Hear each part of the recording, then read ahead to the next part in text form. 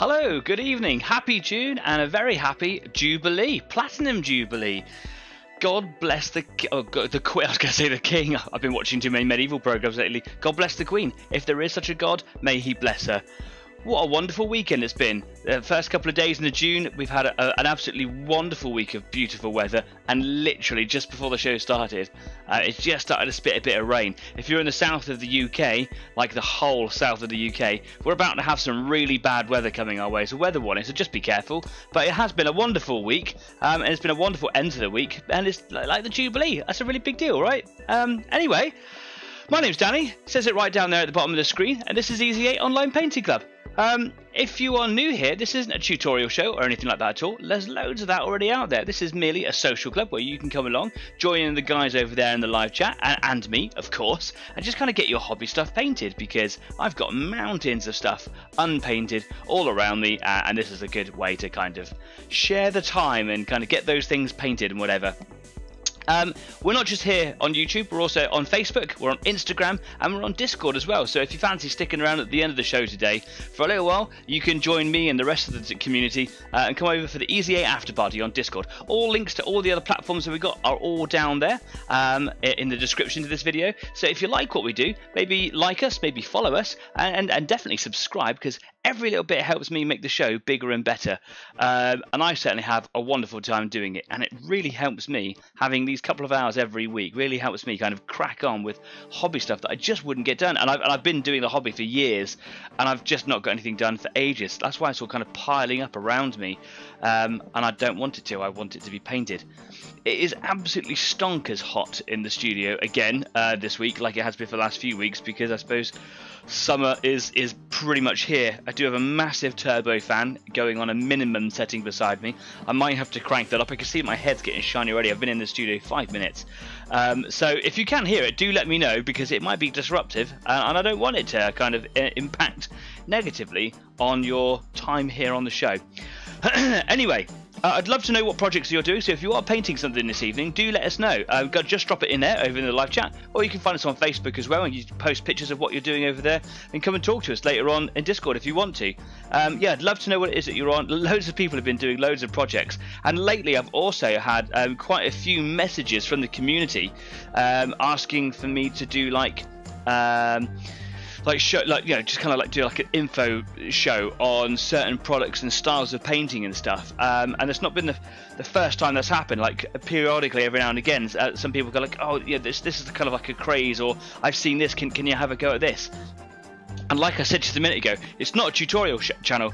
However, I'm more than happy to do that sort of stuff. So if you want to see me do things, then let me know, because that's cool. Jeff says, can't hear it. Hi Jeff, hi Dad, thanks very much. Yeah, cool, brilliant, because I need it, it's that warm. Yeah, if you want me to do little skits and things on certain products or techniques or whatever, then I'm more than happy to give it a shot. I've done a couple, and literally just a couple of like little product reviews, just because I was having fun at the time, and they've actually had quite a lot of views as independent little videos, more so than every episode, which is kind of cool. I do run them at different times of the day. I just kind of fit them in my week whenever I can. But I've got a little bit of time coming up now, because I've gone back to school, so I'm in the middle of my exams right now, and within a week or two, all of that stress and pressure will be gone, and hopefully I'll have a really good grade. So yeah, I'll have lots of time to kind of put more effort into doing little videos like that. So if you want to see like techniques and things, and I think that what I offer over other channels that are out there already is the fact that it's a live show, and I don't want to do pre-recorded stuff, because that stuff is so readily available out there. So what I can do is I can have a go at trying to get it right, and probably get it wrong, and have a lot of fun doing it. And if by watching me you learn something, either through my mistakes or through my successes, then great, right? Like I'll have like a first shot at doing a plasma glow effect is something that people have been wanting me to like have a real good go at.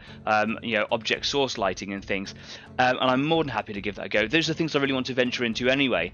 I've been saying for a while now I really want to kind of do some like skin tone topics and things, and these might be really good like run along shows to run alongside this show itself.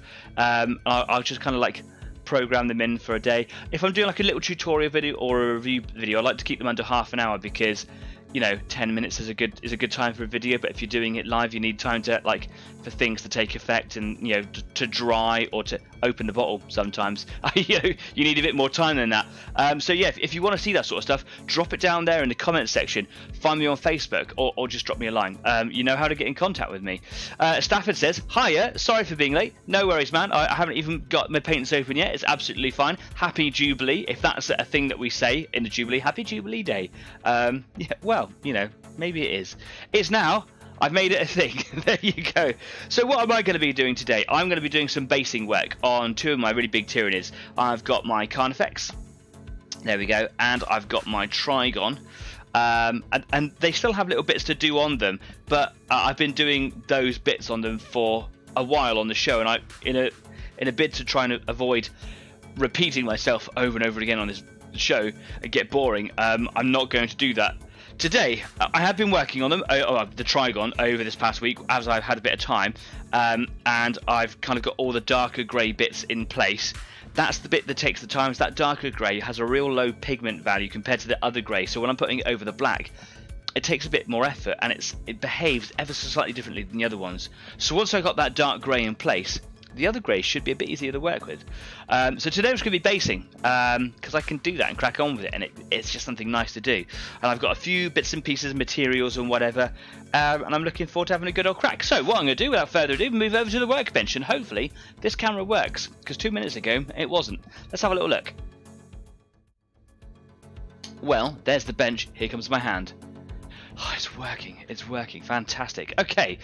If it stops working or any quality drops, do be sure to let me know so that I can endeavour to fix it.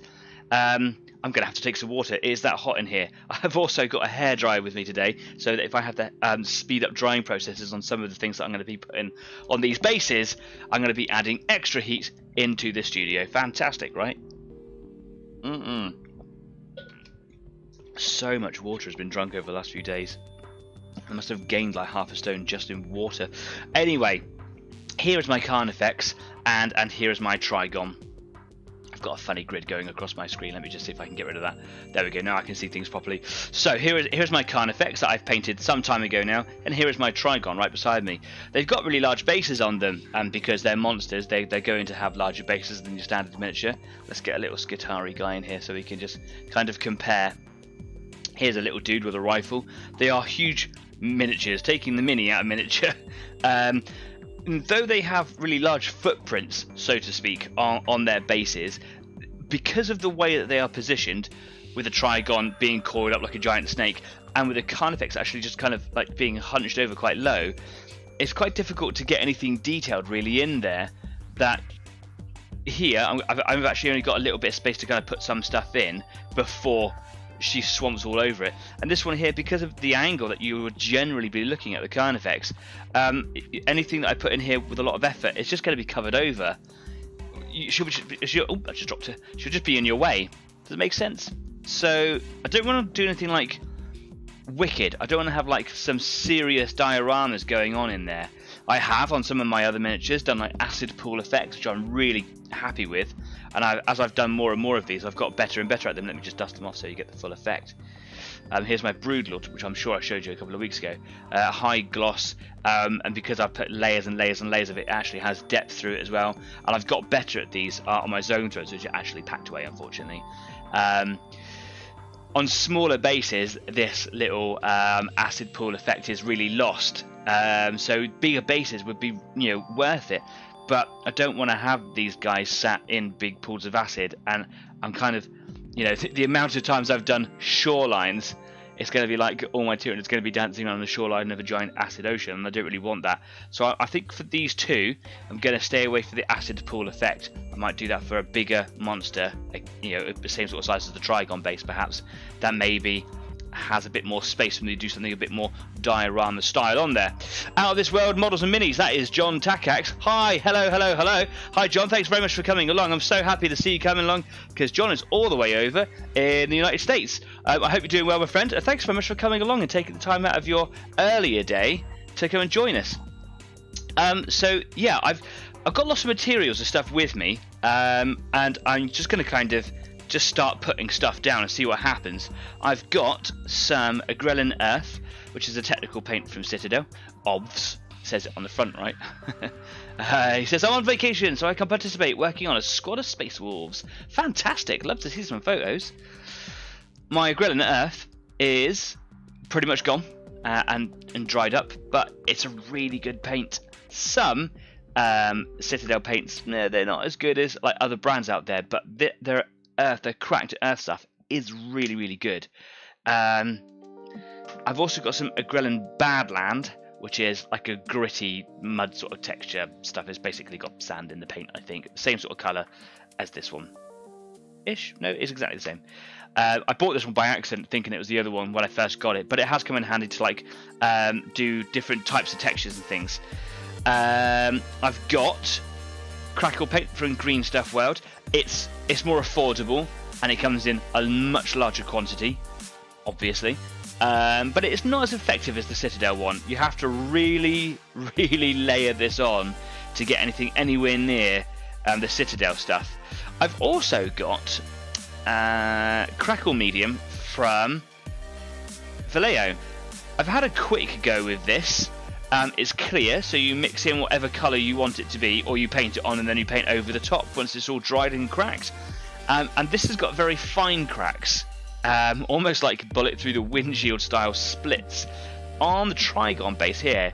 Because I had basically a large open canvas, I did try it. If you can see like a little glossy patch right here, I've painted over it now. I don't know if that really kind of shows, but that is that paint. I just kind of put a blob of it down and see what would happen. Really, really fine cracks. So I've yet to really find a place for this. I don't know yet. I've got to play around with that and see what happens. Jesper, we love Crackle Paint. Yes, fantastic stuff. Absolutely love it. Lots of advice out on the internet, on various YouTube channels, Facebook forums, etc. Saying like how to enhance Crackle Paint by putting PVA glue down. Some people are saying put gloss paint down. Some people say put it on, let it dry. Other people saying let it go, let it keep it wet, then put the paint in there. So I've tried lots of different methods. This is with it dry. It does exactly the same thing. It just has come out slightly glossy. Obviously, I could matte that. And this bit over here is where I mixed it in with wet PVA, which kind of poured it straight over the top, and it went horrible and gacky.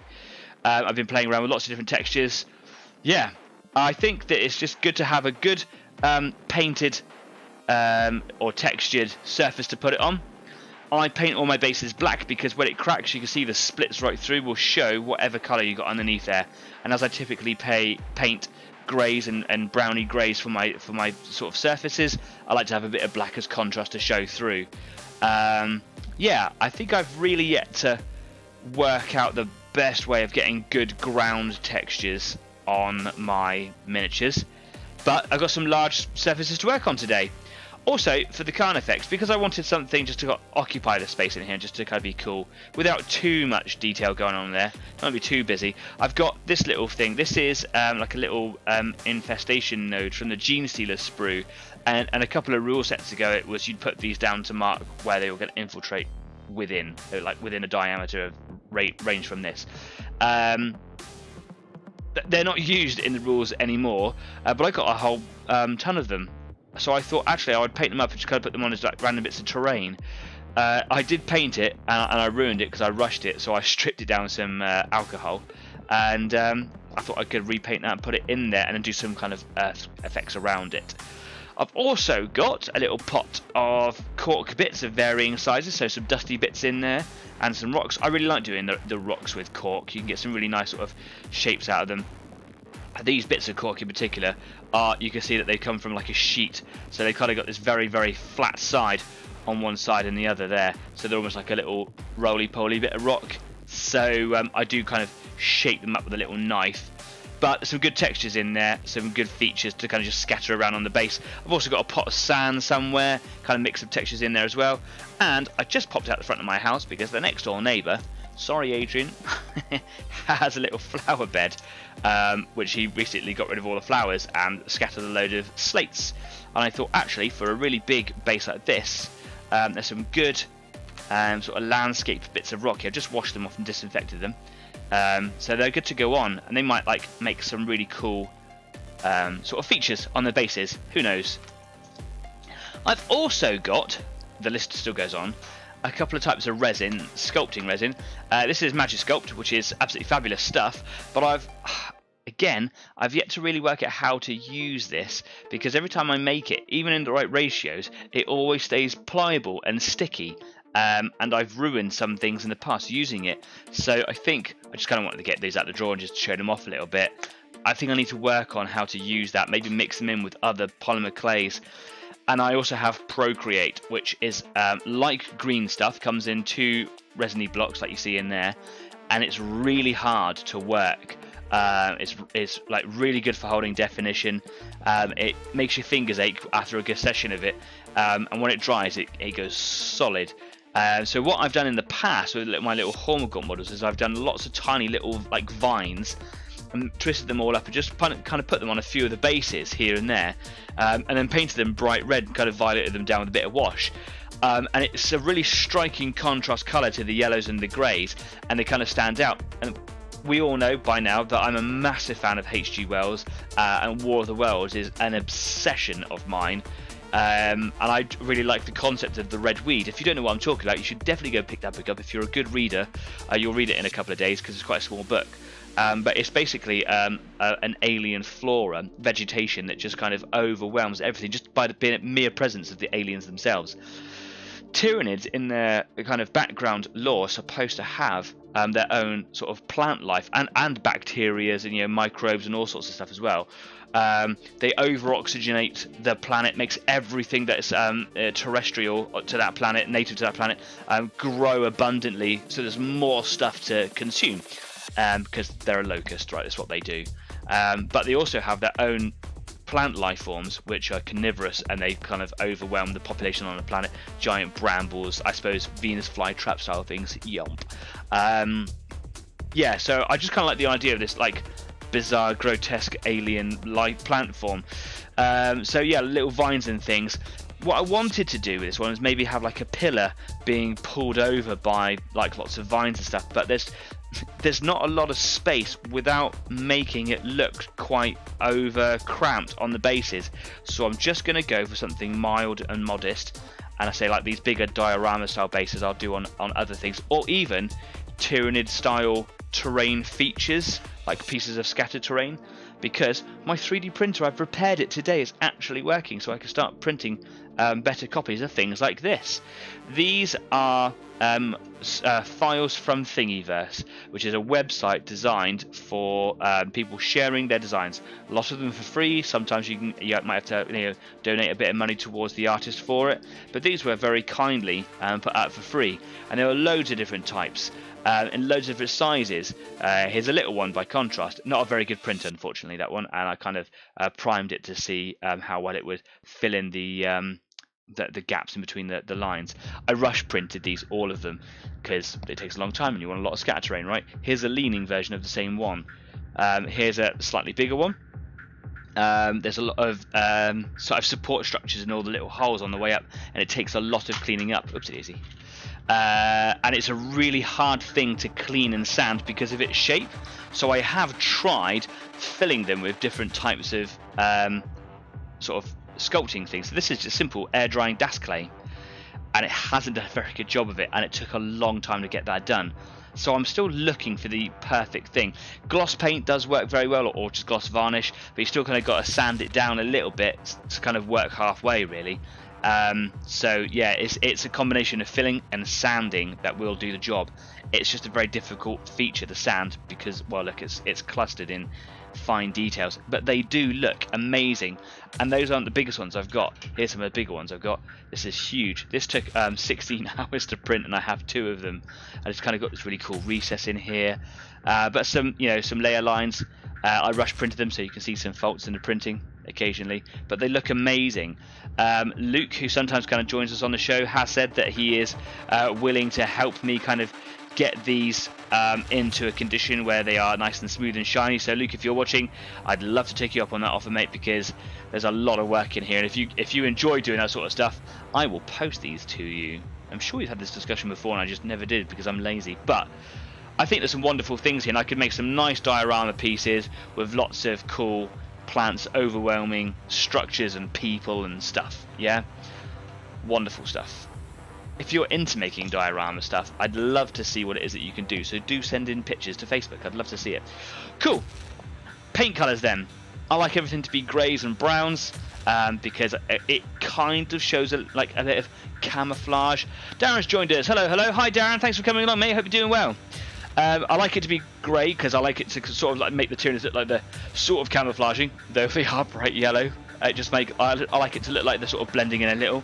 Like maybe they can't decide what are they wearing, a high vis or a camouflage jacket. No one knows. But I've got Skaven Blight Dinge and I've got Storm Vermin Fur, and this one's kind of teetering on the edge of grey to brown. This one's slightly more browny. So yeah, some nice colours to play with. The idea is that I want it to look like that they have almost won the battle because, you know, hey, victory. And by having soil that looks like it's had all of its nutrients sucked out of it, and it is literally just something akin to what you'd find left on the moon, you know, that's kind of the impression I was going for. So what I'm going to do is I'm going to start gluing some bits and pieces down, some slaty pieces, some bits of cork, bit of sand here for some texture, and then I'm going to start slapping some texture paint down, and then I'm going to start painting it. It's as simple as that. What I do want to do is get some paint on this bad boy because the yellow takes a little bit of covering. It's unfortunately it's quite a poor pigment yellow, and the airbrush gives a good cover.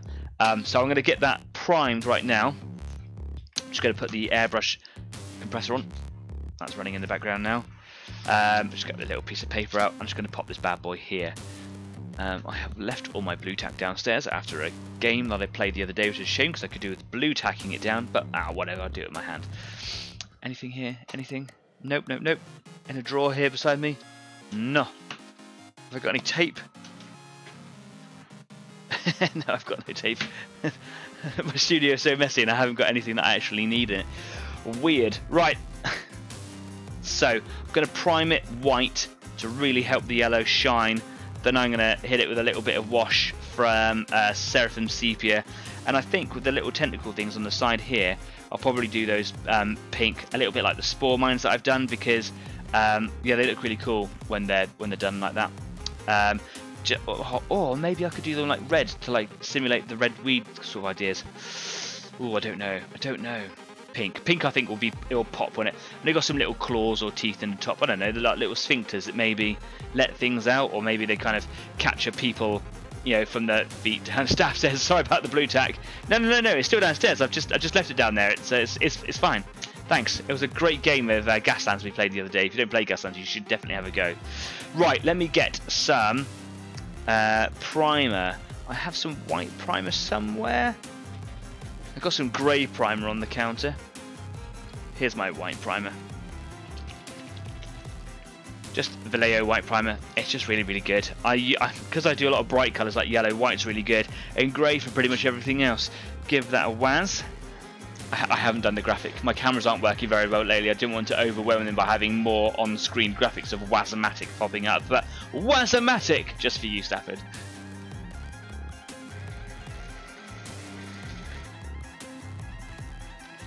Definitely get some merchandise with Wazomatic written on it, shouldn't I? Okay, there we go. I'm not going to water it down or anything like that. I kind of just want a bit of a quick coverall. Like I say, you're not really going to be able to see this piece of terrain because of its location, so I'm not really all that fussed. Oh, my primer's being a bit gloopy.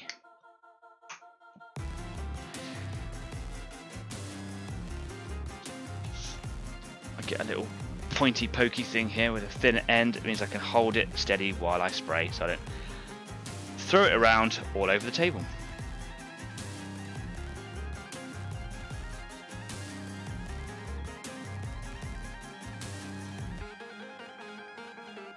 But for those of you that have just joined us in the last few minutes, if you are working on something this evening, do let me know, and let the others know. Always nice to know what other people are working on and that you guys are working on something. Let's do this together. Let's get through our backlogs of stuff. What is Wazomatic? And then there's a little whirlwind gif. I didn't even know little emojis and stuff can come up on the live chat there. That is an easy 8 first. Jeff says you could try painting the nid towers with a PVA and then painting over that. Not saying it will work, but we'll have to go see if it fills in lines. That's actually not a bad shout. I've got a few test prints here to give that a go on. I might give that a go in a bit. Maybe that's something for the Easy 8 after party. So if you are inclined to stick around after the show, come and join in everybody else on the in the live video. You're welcome. And it doesn't have to be family friendly over there either. So if you want to come along and have a drink and, you know, get drunk, that's fine. The show's family friendly, but the after party, that's what the after party's about, right? But if you do bring kids, we will keep it clean for you. Everyone should be entitled to come along to the after party.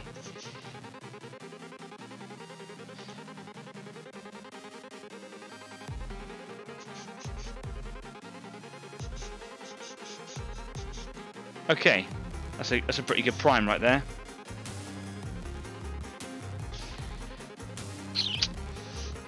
I've never actually painted real rocks before. I don't know if I should prime them with the airbrush before I glue them down.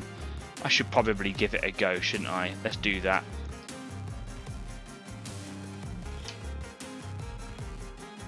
I don't even know if I'm going to use them yet. I've just used up all the paint.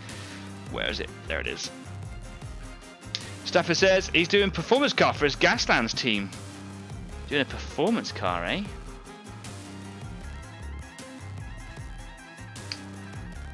I genuinely thought you were going to win that game the other day, Stafford. I thought it was a really good fun game.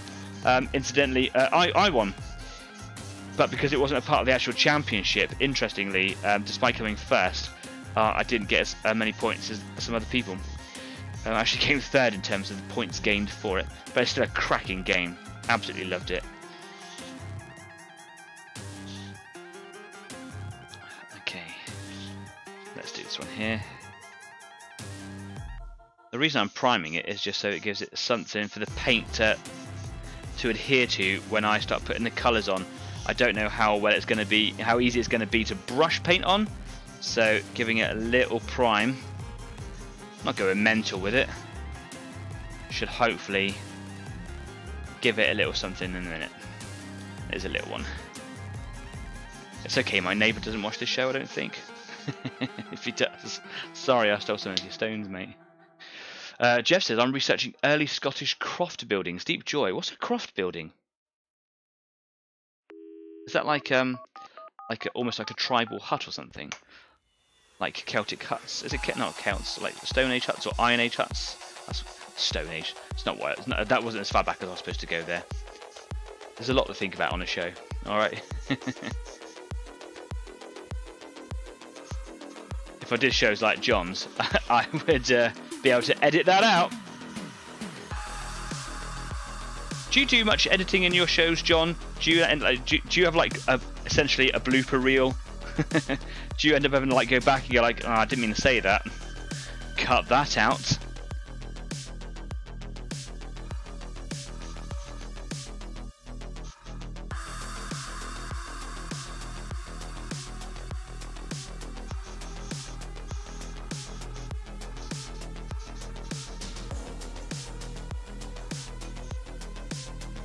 Bit more paint in there.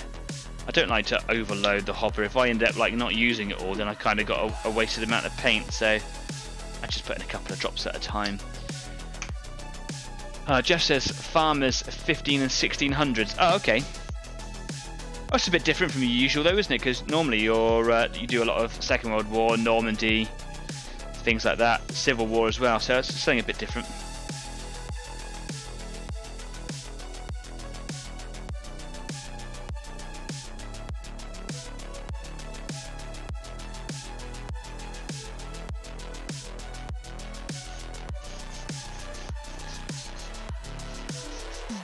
Okay, that's those primed, and I'm out of paint, so that's great. Let me just give this a purge. Where's my water to clean?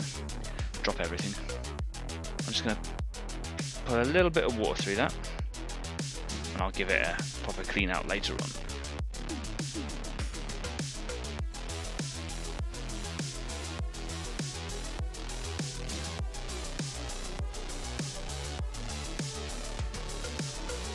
because it's primer and it's quite thick, I'm going to put a bit of neat cleaner in there, and then I'm going to hit this bad boy with a little bit of yellow. These are dry already. That's how warm it is in the studio tonight. They are dry.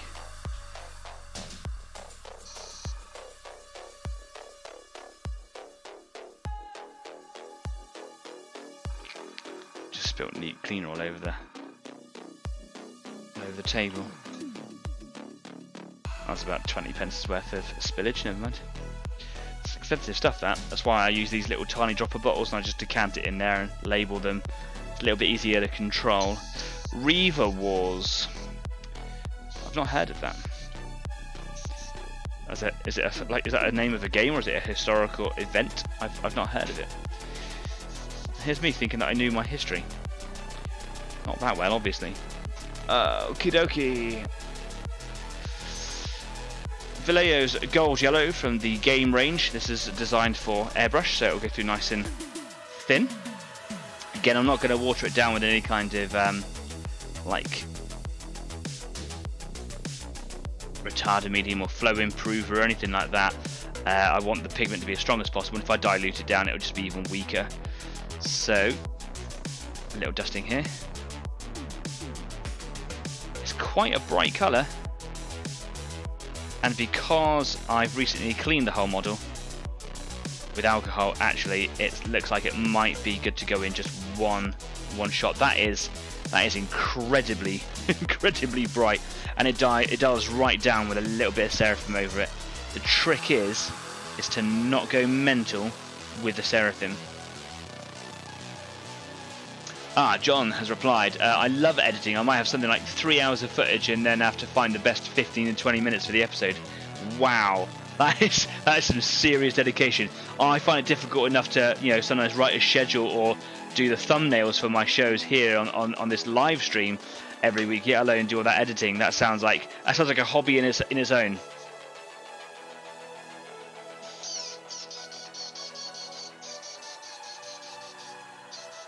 Cool. I'm just going to run a bit more cleaner and water through here again. And that should be my airbrush nice and clean.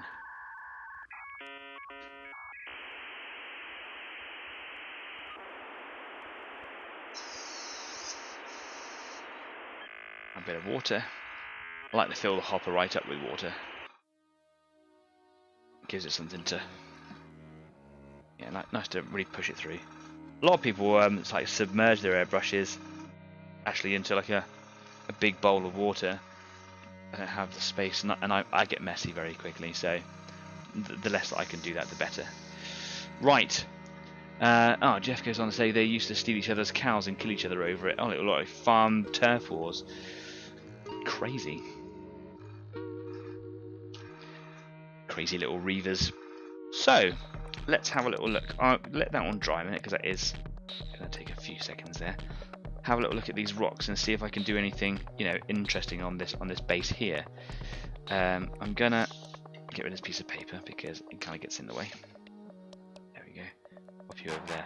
So I've got these 3 rocks. I don't have to use any of them or all of them or whatever. Just thought that they were some nice sort of shapes and sizes, and they've got some really nice. They're almost like Martian-y sort of landscapes. The sort of things that you'd see on like pictures from the rovers up on Mars. We've got some nice patterns on the top there. Struggling for some zoom or focus. So there's some really nice things on here. If I don't use them on here, I'll certainly use them for my Skitari models. They're quite cool.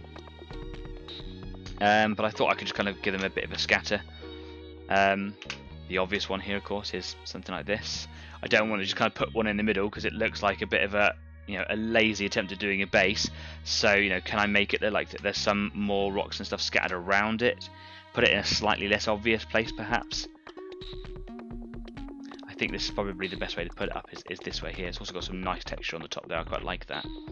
So if I was to, pop this one here, pop another one sort of there, but already starting to look like that. That I'm just trying to fill space, and I don't want it to be that way at all.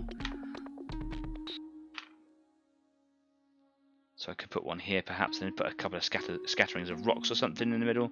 I also want to put some little rippers on there, the little tiny, dog-sized aliens.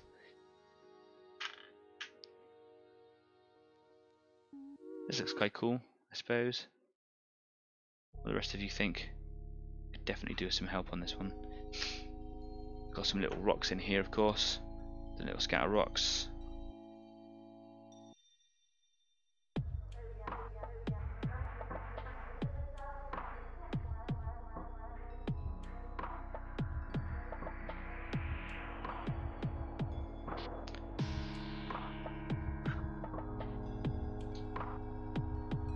Could put a TARDIS in there, you know, just saying.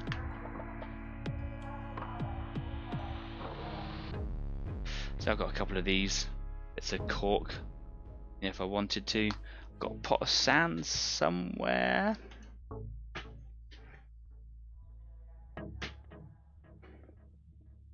Not directly here anyway. I've got some bigger slabs of cork lying around somewhere as well. Things to think about. I don't want to just make it look like I've just put something in the gap that's obvious. Although, obvious might be the best way to go. Something like this perhaps. And a few rocks around it. Chalk that one off. See you later, mate. I like that. That's kind of cool. Nothing overly, you know, sticking out the sides or anything, which some people like to do. Adds a little bit of something to the base, but you know, sometimes it's tight to get things on a board, especially if it's a big model like this one.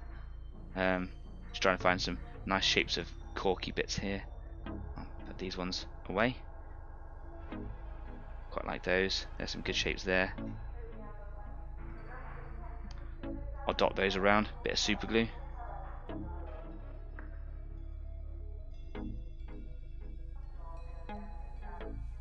A couple of them, I say, they look like flat sides to them, so occasionally I just come in with a knife. I've got a little Stanley knife here. And I just kind of just shave like a little chamfer into it. Watching my fingers, of course.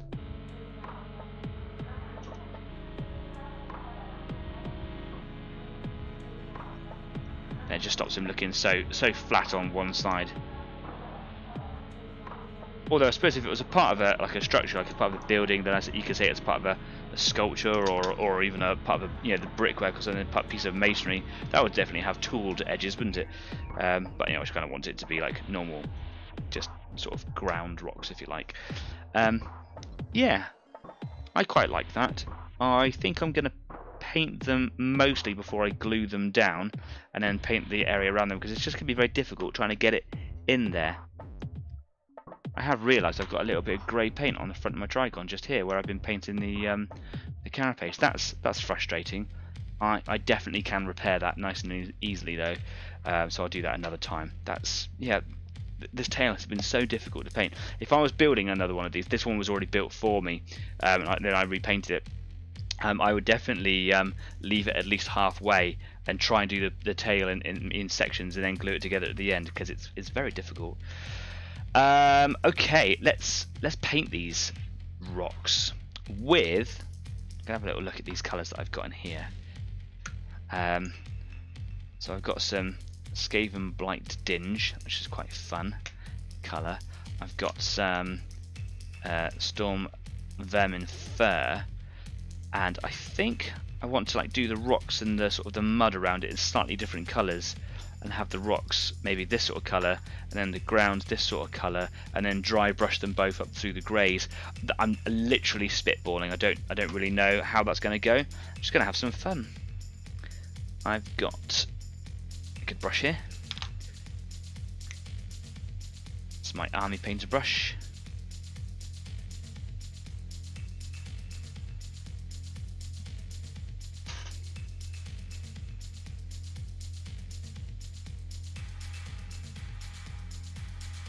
This might be totally the wrong colour to paint rocks. I think I'm going to need a bigger brush. Yep. That's not going to cut it at all.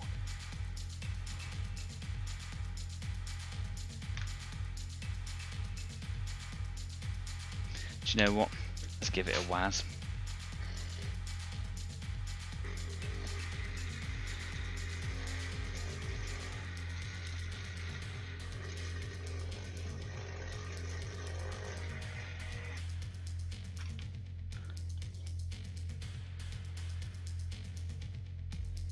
This is a particularly good brush for doing large surfaces on slightly smaller objects. Not even watering it down at this stage. Maybe I should.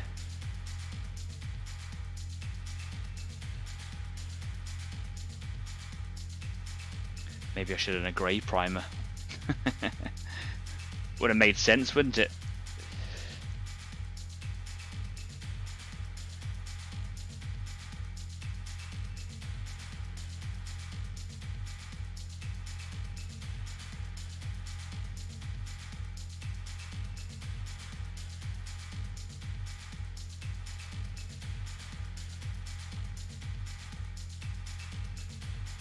Come back to that in a second, let that dry. It is so warm in here, it's not going to take very long at all. Taking it from the pot, I've got a little bit of my palette over here. Here we go. Some really nice textures on this rock. I saw them the other day when I was coming home from work. I was like, ooh, got an idea for the show. And then I stole them. It's just stones. It's just stones.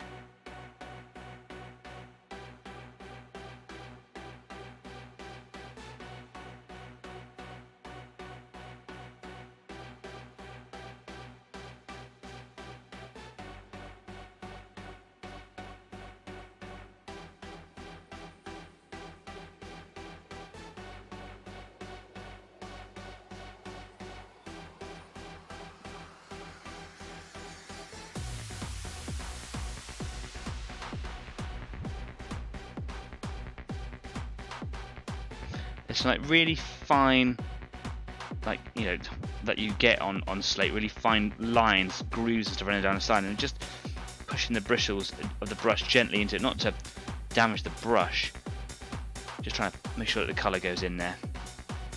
I've got all these little pieces, which I'm sure will be easy if I just painted them stuck on the base, right? He says. I mean, maybe not. What I'm going to do, ever so quickly here, is I'm going to get my partner's hairdryer, so that I can kill the microphone quick.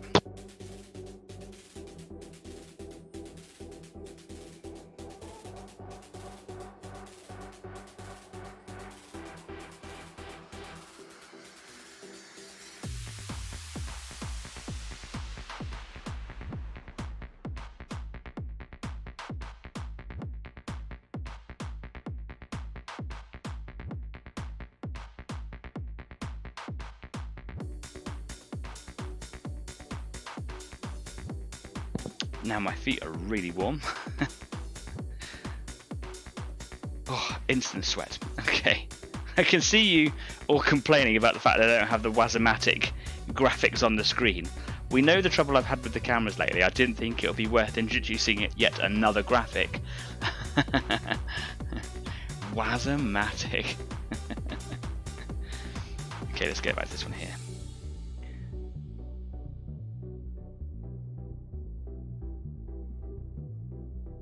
If there's anyone that wholesales those little paint pot mixes, I'd love to get into Easy 8 branded Wazomatics.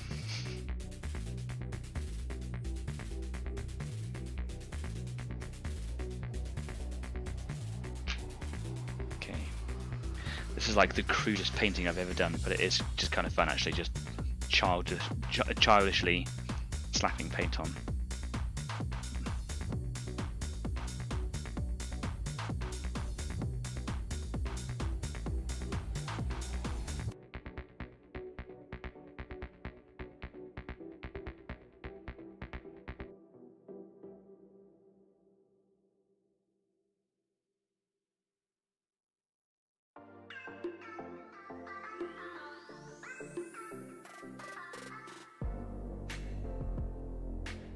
Okay, I'll just let those air dry for a minute, wash my brush out, and now I'm going to come back to the other piece, and I'm going to put a bit of Seraphim on him, because I want to get that Tyranid skin colour that I've got.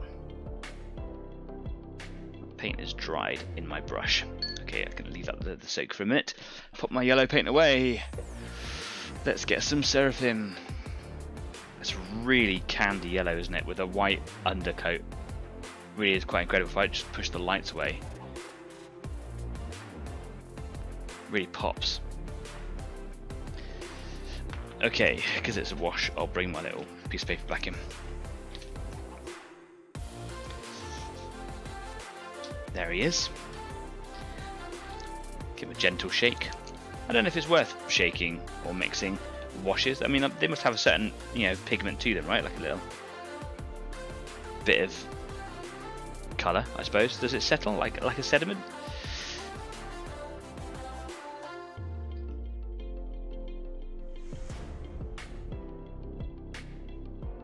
Okay. The trick is to keep it light and moving around, and try to avoid it over pooling. I like it to be a bit of a filter really, rather than a sludge. What's going on right now is actually quite good.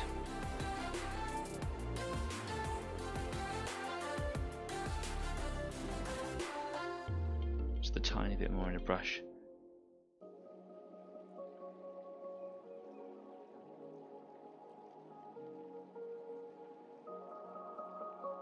Just making sure that I get all those areas, because that yellow is so candy-like. It's such a bright colour. It really stands out if I miss a bit. Like, for example, I don't know how well it's picking up on the camera, but you can see where I've really missed the teeth up here, and it really stands out. So just to be sure, pretty much hit everywhere. Not going to bother with the tentacles, because actually I'm going to do those pink in a bit. So yeah, they're fine as they are. Make sure that I tuck this colour right down, all in and around, and I'm going to let this dry for a little bit in the studio heat wave, and then I'll come back once it's kind of settled a little bit more, and I hit it with the hairdryer. I don't want to hit it right now because it's so watery it will force it down and change the effect, but that's pretty cool like that. And then I'll do the little claws or teeth or whatever they are, those little spiky bits in there. I'll do those, the bone colour again, and I'll do pink, and it'll just be this nice little feature that will go plop right into that base, and I'll just do some earthworks around that. That'd be fine. Cool.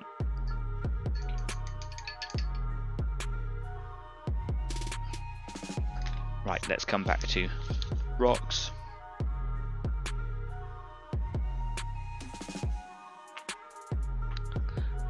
They are almost the same colour as they were when I picked them out of the ground, but like I say, the reason I primed them was so that paint would stick to them better. I didn't know if it was going to be an issue or not, so better be safe than sorry, right?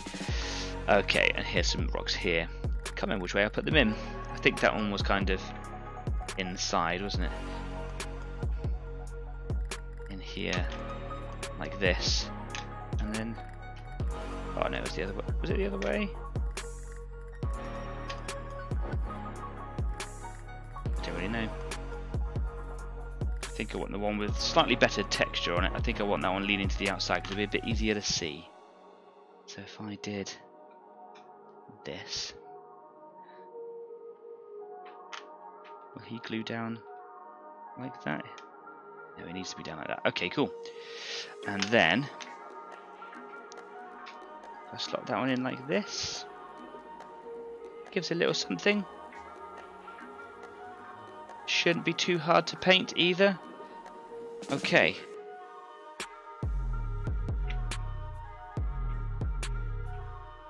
So if I paint the tops of them with another coat, these are the tops. This brush maybe wasn't the best brush to use. I've got a tank brush here. Let's give this one a go.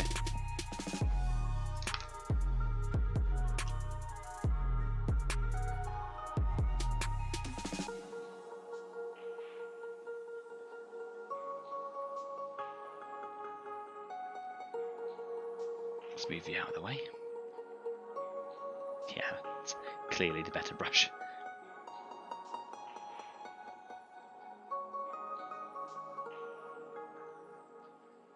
Not going to go crazy painting the underside. It is going to need a slightly less painted area, surface area to glue down on, but also there's just no real need to paint. I just want to make sure that I go around the edges a little bit, so if you do see like a little bit of exposed underneath sticking out the side, then it will it'll show better. Jeff says try stacking them. Yeah, okay.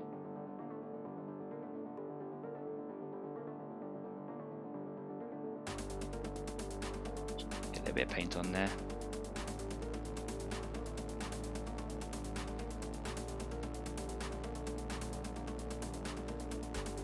See all these little details, all these little lines and grooves? I kind of want those exposed to the side of the base so you can see. It just looks a bit interesting as well. And I'll give them a good dry brush.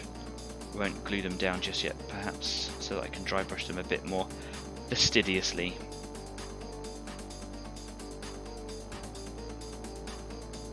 I'll leave those there for a second.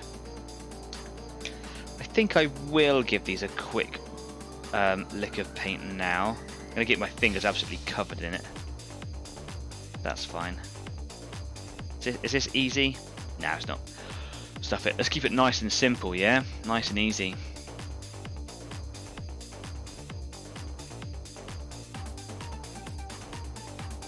The paint is drying on the surface of my water pot. It's that hot here, and it's creating a skin that sticks to the bristles of all my brushes, so they're going to need a proper cleaning out at the end of the show.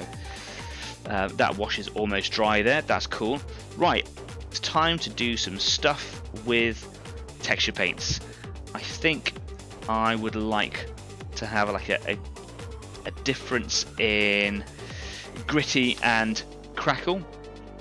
So I think I might do sort of like almost like a line across, and on one sort of side will be more gritty texture paint, and then sort of down here will be more more crackle paint, just because it's a nice large open surface area for it to be crackly. So got to be really careful with this, because it is way more efficient and just generally better quality to pour it from the pot onto the miniature that you're going to do, just so you can get loads of it on there to crackle. But it does have a tendency to go splat and kind of squirt out and like spatter, and it will go all over your models. So you've got to be really careful.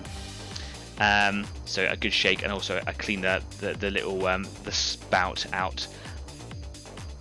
Right, well, let's just get on, shall we? Let's start putting some stuff down. I think that I should do that side gritty, just because it's going to be better, maybe.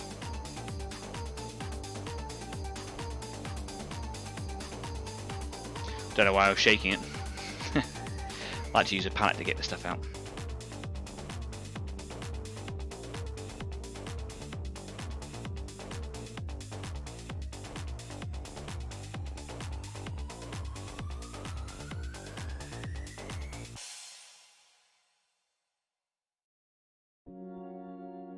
There's some stuff there. I actually really like this palette that came from Citadel. I do like their tools. If a little bit overpriced perhaps, but you know, if it works, it's worth it, right?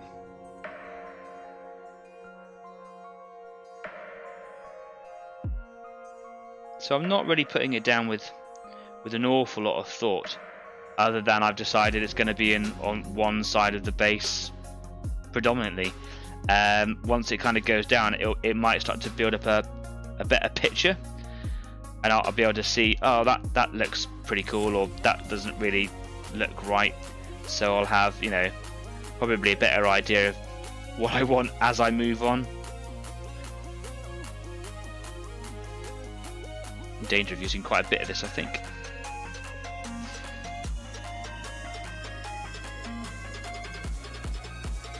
And it is absolutely okay to use a brush with this paint, even though it is a texture paint, it is fine.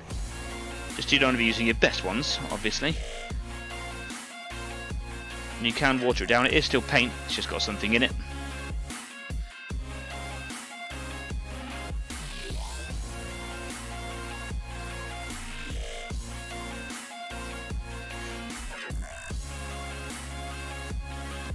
And I don't really want to get this on the model.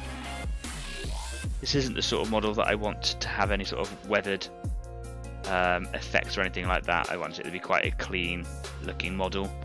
And also I don't really want the texture on this base to be like it's wet, and I think that it would only kind of build up on the on the creature if this was a wet scene, which it isn't.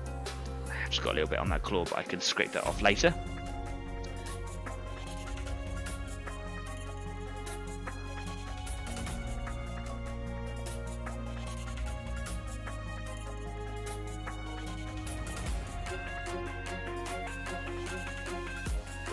just as I squeeze it down, pat it into place, it is starting to kind of squish more towards the tail under all these spikes. And this is the difficult bit here, is just trying to just shovel it forwards, little bit by little bit.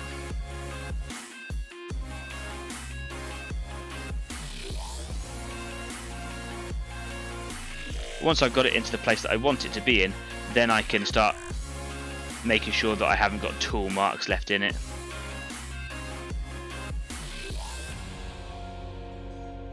Because obviously where I'm touching it with the palette here, it is leaving little impressions in it. And well, I don't think that a Trygon would leave palette shaped impressions in the dirt. Even if it is like dry land where this Tyranid is, I suppose it could be, you know, leaving like sand impressions, or, you know, impressions in the dirt, like footprints in soil. I just don't want it. Less to think about, I suppose.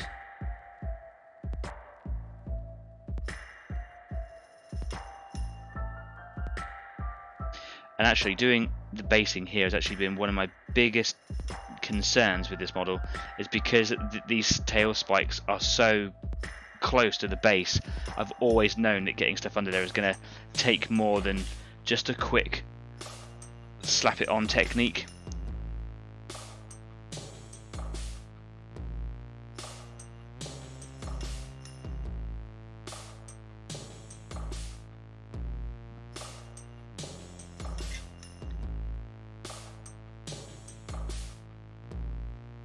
And because doing basing techniques like this can feel like you don't have to have a steady approach to it, and you can be a bit more haphazardous, actually you do need to have just as much focus as if you're painting detail, for the very reasons of, you know, not getting it plastered all over the lovely paint job that you've done, or ruining the effect, you know.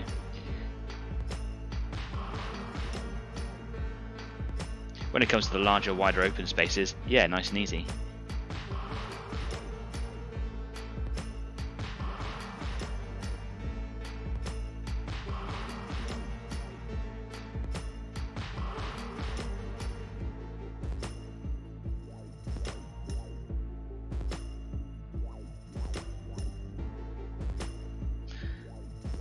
What I'm going to try and do is get like an amount on the end of the palette towards the end, and then I'm going to try and just push it in.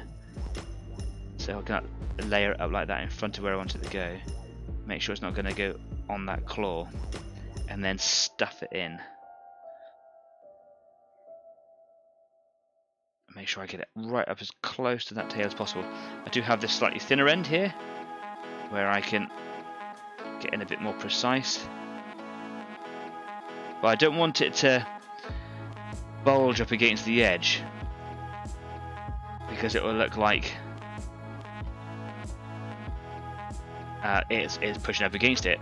You know, look like I've painted around it. I don't mind it looking like that she's creating a depression in the dirt, but I don't want it to look like that I've shored it up against the edge.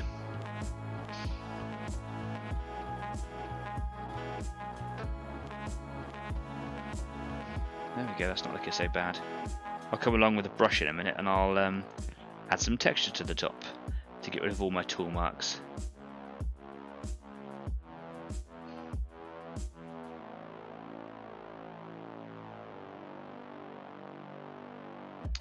Okay, we are pretty much at a place where we take a couple of minutes break. I'm just gonna see if I can get a bit more under some of these claws, and I think I might just press on. I normally like to have a little walk around, stretch my legs, but actually I'm kind of getting into the groove. I did a lot of talking at the beginning, so I might just carry on a little bit. John says that middle section looks like a challenge. I think I'd really try watering that texture paint down. A few thinner layers might be easier. Or are those spikes raised higher? Well, these little spines around the sides, no, that you can see here on the small camera now, that they're about 3-4 mil off from the top of the base. Yeah, I might give it a go with watering it down. but I'm having some luck getting it into place now. So maybe, maybe this is time saving. I can get in just with one coat. I'll get this little bit done down here, and then I'll give around here, maybe in there. Maybe I'll give that a watering down. See how that works. Let's just see. I can get under here. Actually, there's a little bit of separation there from the colour inside the pot. Let's just scoop that off there. That was like the medium that the texture paint was contained in.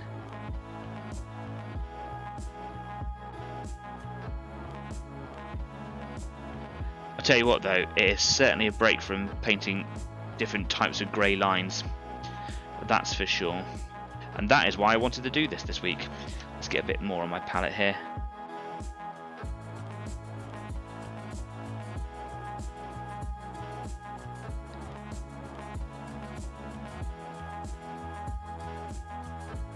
She's certainly going to look really good. And one of my viewers actually gave me this model as a gift, along with a whole box of other stuff, just some Tyranids that didn't want to be owned anymore. And obviously I was all too happy to receive them. I know Leslie's not watching this evening, but thanks Leslie. It's nice to be able to do the model and the previous owner proud, you know. I think she's going to look really good. And sometimes, well, I've done a lot of learning on this model, and it's been quite a journey. And what's been keeping me going all the way through it is knowing what she could look like at the end of it. Yeah, okay, picking up a bit of speed now. Anyway, we'll take 10 minutes break. So yeah, whatever it is that you're going to do, you should definitely take the time to go and change your water. So I'll see you in a minute. Bye bye.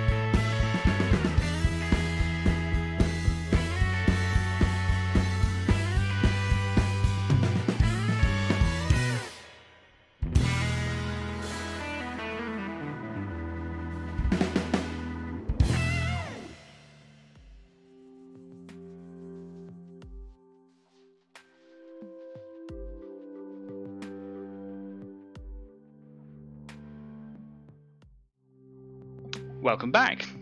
Totally had my hands covered in paint just as the music was starting to finish.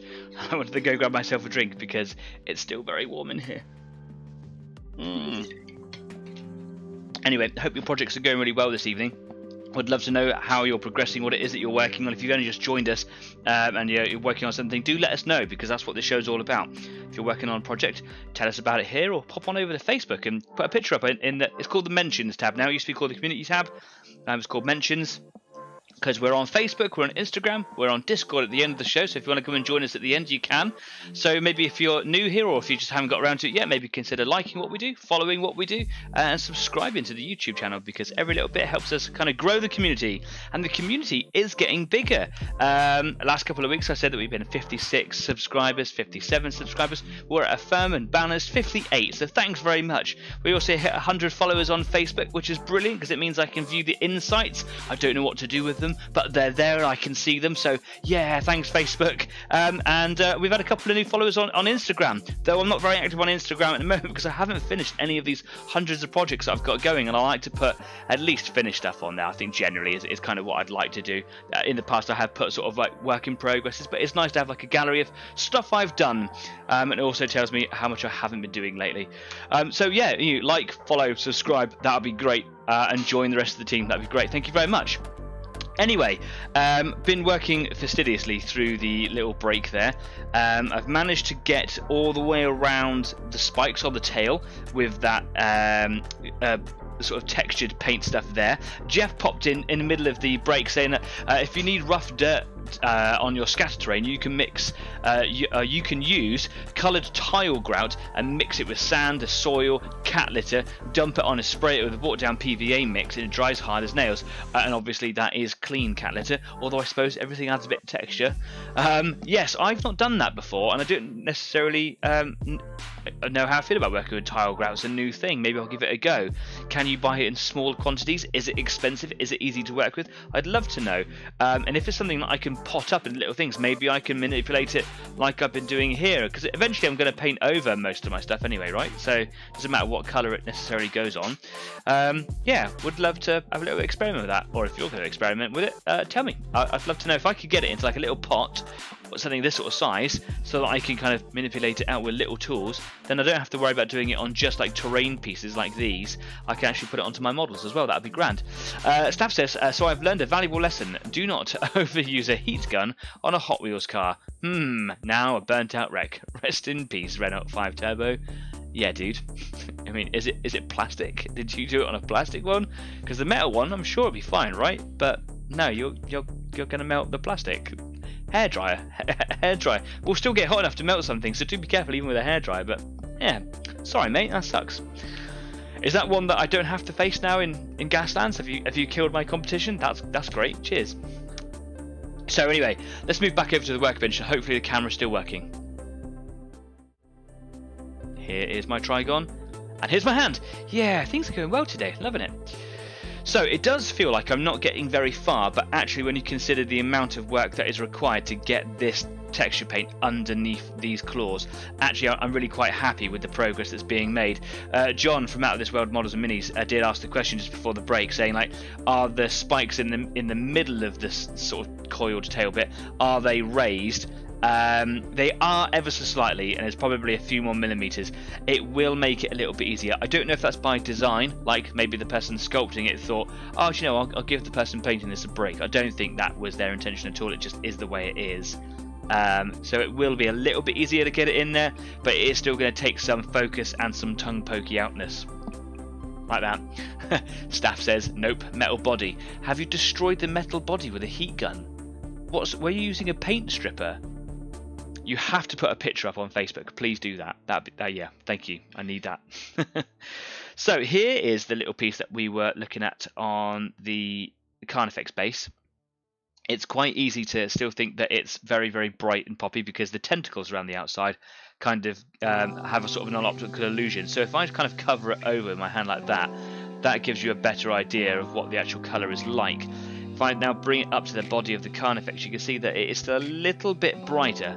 And I don't really know why that is. It might be that I need to give it a slight going over with another coat, because I want it to be as close as I can to the skin colour of the Tyrannus, because the idea in my head is that it all comes from the same genus, if that's the right term to use.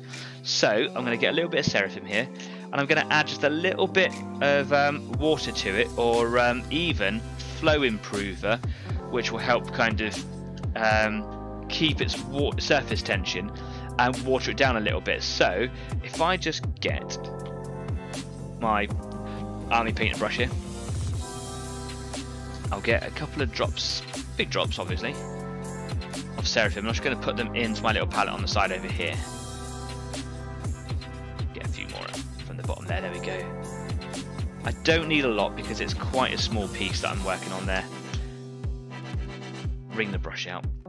And now I'm just going to put one drop of this in there, and it's going to be nearly 50-50, maybe even at that ratio. There we go. Flow improver is marvellous stuff. It is designed for the airbrush. You can get stuff that is designed just for brush, but if it's designed for the airbrush, it will go on a normal brush. So consider that if you want to have smooth paint jobs. I don't know how it actually works, but it sort of helps keep the surface tension of the paint and just allows it to transfer from the bristles to the plastic a little bit better. Keston's come to join us. Hi all. Hi mate, how's it going? I hope you're doing well, mate. I used the word mate too much there, being very British for John. We do all say mate quite a bit. It is absolutely a correct stereotype. Chap. Cheerio. What? and yes, says Stafford. You used to paint strip a gun. Well, yeah. John, have you got a round of applause emoji that you can stick in the live chat there for Stafford, please? That would be great. Slow clap, everybody. Slow clap. I'm sorry, man. Yeah, it bites. That has happened.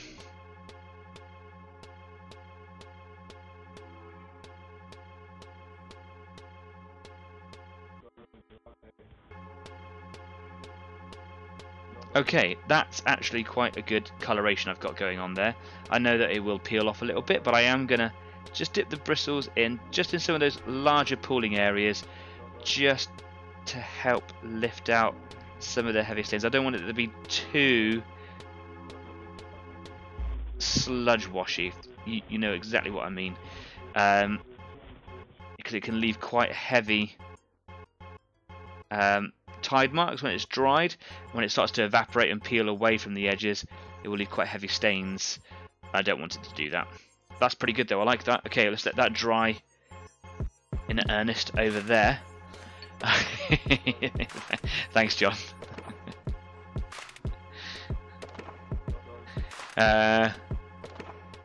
Oh, okay, says I'm just getting settled down from getting home from work. Well, welcome back and welcome to the hobby. Thanks for coming along and, you know, coming straight to the show after work. You probably just wanted to chill out with a beer or a beverage of your choice. Stafford says, well, I was stripping paint and body rigidity. Well, do you know what? It would look good to have a little bit of post-apocalypticness on the table, wouldn't it?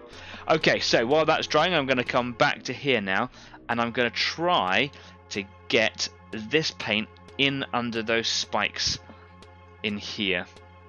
This is going to be difficult, so I'm just going to crack on, really. Jess says, I suffer from that. What? Body rigidity. I think that's rigor mortis.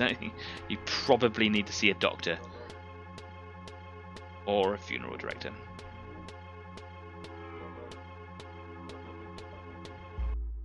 Or a taxidermist.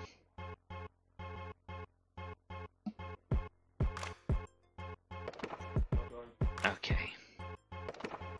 Do you know what? Before I do that, I should probably have a little go at seeing if I can do something with the texture here on the ground. So I'm just going to use this is my little mixing brush. This is my damaged brush that it doesn't really matter what happens to it, and I use this brush to kind of lift heavy quantities of paint or mix things or clean things in my airbrush. So what I'm going to do is I'm just going to get a bit of water on the end of there. I'm just going to soak the brush so it's nice and supple with a little bit of moisture in it, and I'm just going to kind of go along a little bit and just shake the pattern up a little. Take my tool marks out of it. I want to do this now before it starts to dry, because because it has been set on there for a while. No particular rhyme or reason to what I'm doing, just, yeah, just giving it a poke.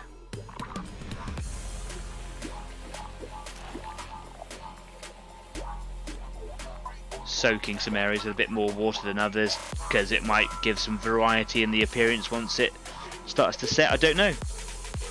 This is one of the larger bases I've done with this. I mean, I've done some tests on large open bases before, but I've kind of carried on with experiments and not really seen how certain things turn out. So it'll be quite interesting base, this.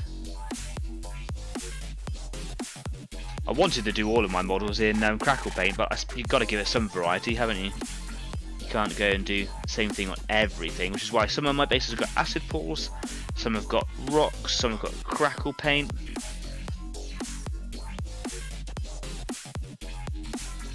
Only some of them have got the sort of alien plant life on them. I think I will put some, you know, plants on this base. I think that might be its thing. But what I want to do is I want to get some like aquarium plants, like fake plants, plastic plants. They are normally really expensive from the pet shops, at least here in the UK. So I don't pick those up. But you can buy them from Amazon, and it just depends on what style you want. They're still quite expensive, but there is a better range of prices out there.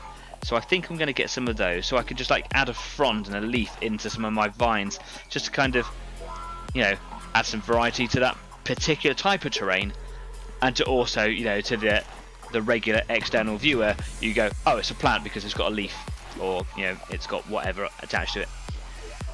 And I think I might try and actually design some carnivorous looking parts to them as well. I think it'd be quite cool. Do you know, like in the original Raquel Welch 10,000 BC, or whatever the film was called, was it 10,000 BC? Or 100,000 BC? You know the film I'm talking about. She gets eaten by a giant wraparound plant, doesn't she? Yeah, cool. That sort of stuff.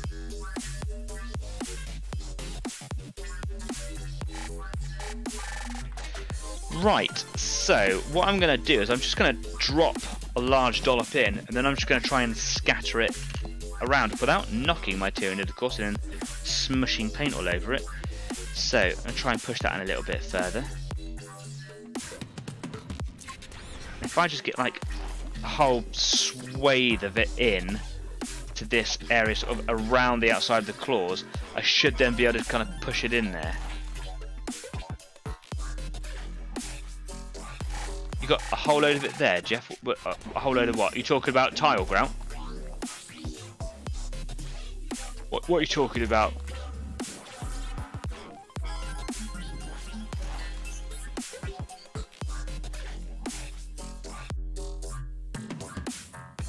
Oh, 1 million BC. Oh, you're talking about the plants. Oh, you got aquarium plants. Oh, if you're willing to let such an expensive and lucrative artifact out of your hands, I'd love to come and help myself, and I will maintain I won't be so quick to steal everything, is what I was trying to say.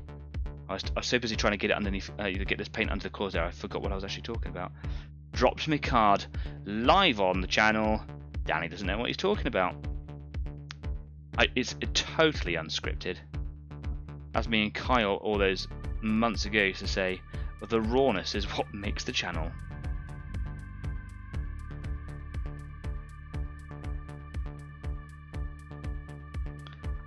Plants. John says, I'll be batch painting these Wolfguard Terminator models while my son paints a Death Guard bloat drone. Happy to teach my son how to paint. Oh, have you got your son into it? That's cute. That's cool. How old is your son, if you don't mind me asking? And obviously on live stream. Is he a slightly older son? Is he a youngling? Just getting into the hobby? Either way, nice to have someone join the ranks, right? Leftover plants from a Vietnam build. Okay. Well, if you don't want them, I'd love to come and help myself. Thanks very much.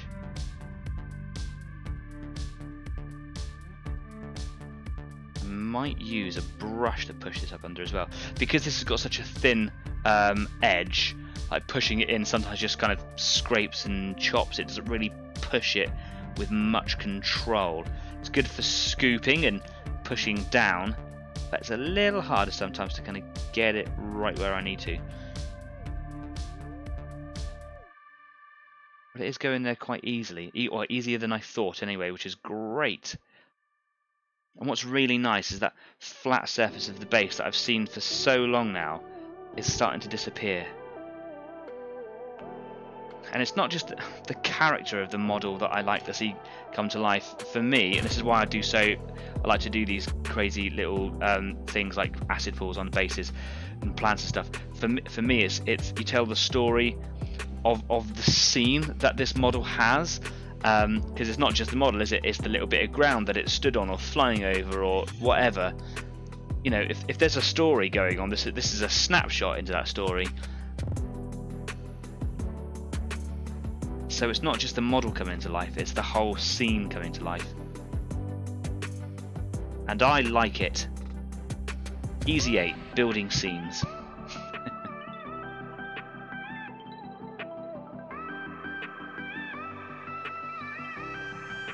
Yeah, I'm going to need to use the fine edge to poke that in, or a paintbrush, I think. This is the hard bit, it's coming in at this angle, and this is why I've got paint on the model here. It's coming in at this angle now, is really quite difficult.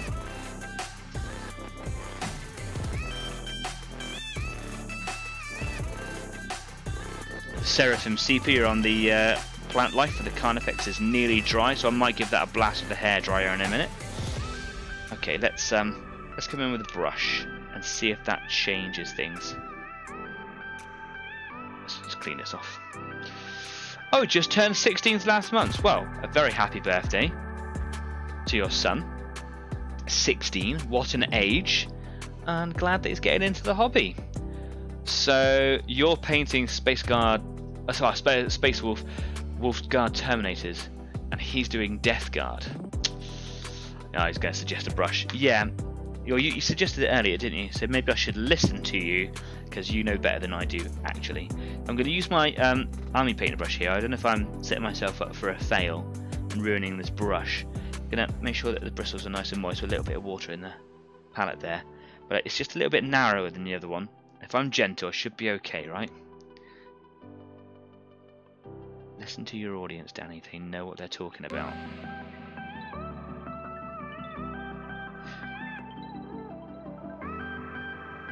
Hey, John! John! Hey, John! Hey, John!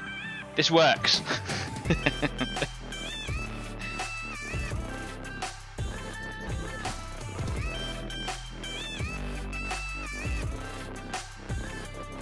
Shut up, John. I don't mean it. It's really effective.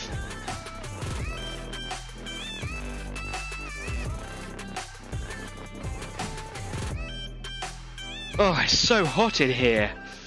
What's that line from Aliens? I know what the line is, but Hudson says it. It's a dry heat. It's my favourite film of all time. I think that the cinematography, the script, the acting, the special effects, the tone, the pace, everything about that film is absolutely on point. And it's easy to say, oh, Danny, you just like it because it's an action film and it fits a boyish charm. You're right, it does, and yes, it is a cool action film, but it's artsy, man. It's got so much going for it. So much so that my late cat, I named her after Newt, the girl from the film. It's an incredible film, and I still think it urinates over the quality of most modern features, and obviously is a great source of inspiration for the 40k models that I'm painting. Although I have tried to stay away from that xenomorph style, although recently it has, as a style, has come back out into the public commons, hasn't it? Which is a good thing. I think it's great. Duncan Rhodes has recently done a little Hormigaunt in the xenomorph style. Fantastic. It looks really, really good. Jeff says, yeah, use a damn brush. Yeah, it works, man. Who knew that painting would be easier with a brush? On next week's exciting episode, Danny uses a fork. It is actually getting very difficult to get it in under there, and also the shadows are being a right pain in the backside.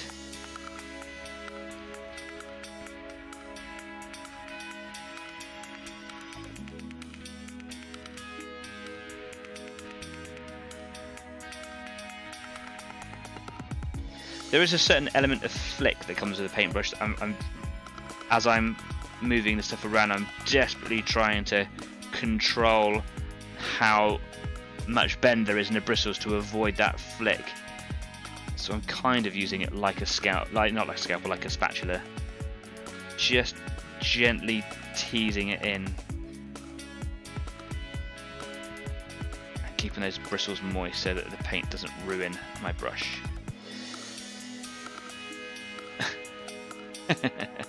Round of applause from John, thanks mate.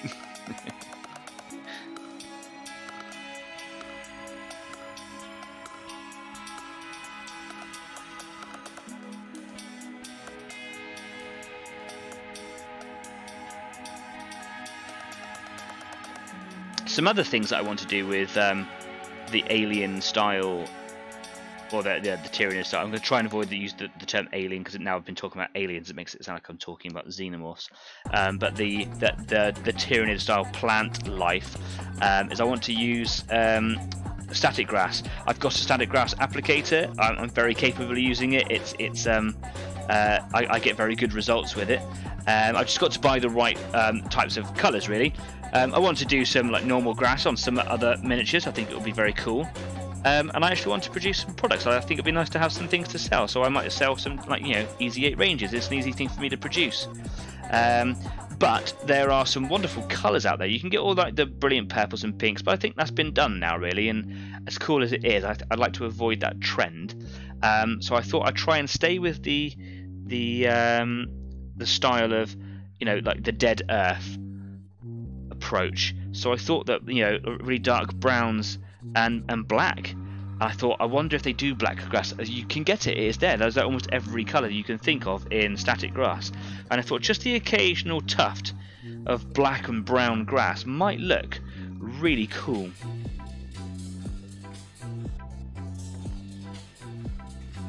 I have to get a bit more paint in now, it's actually quite difficult now. How's that doing? A little bit of pooling just in the top there. Okay, I'll come back to that in a minute. Put my finger right in it. Nice.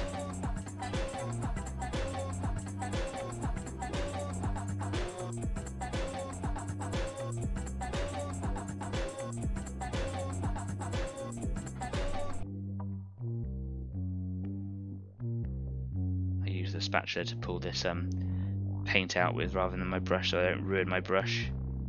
There we go. Time is moving on fast tonight. Like I say, it feels like I've not done an awful lot, but this is a delicate operation going on here. So I am quite chuffed with what I've achieved. I will be on for a little while after the show tonight. Especially if there's more of you, I'll be on there for even longer. So you can come and join in the live video chat this evening on Discord at the Easy 8 After Party. Do come along.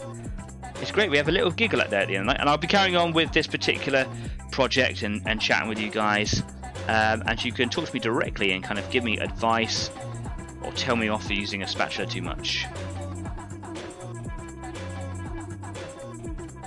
But sometimes, especially when the studio is hot, it's sometimes just nice to get off air quite quickly. But I'm really enjoying the progress here tonight, so I'll be on for a while.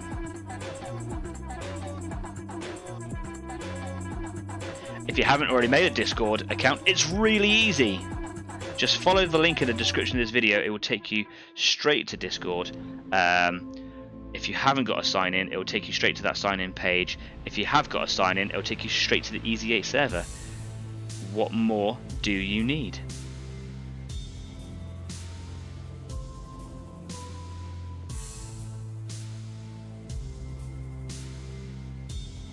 Gently does it. It's going in quite well. There's quite a gap up there. I did try to take this beast off of the base, but the glue, the poly cement, had done such a tremendous job that too much damage would have occurred. So I just left it and knew that this would be the struggle that I would have to face at the time. That's okay. It's so hard to get to that one spot. Where are you? Come on now. Danny did a shout. Sorry. It's a nice texture coming up here where I've kind of used the brush and got rid of all those tool marks. I'm happy with that. That's good. Hopefully I'll have a similar effect over here. Let's get the light in here. I'm slightly off camera now. When I say slightly, I mean right off camera.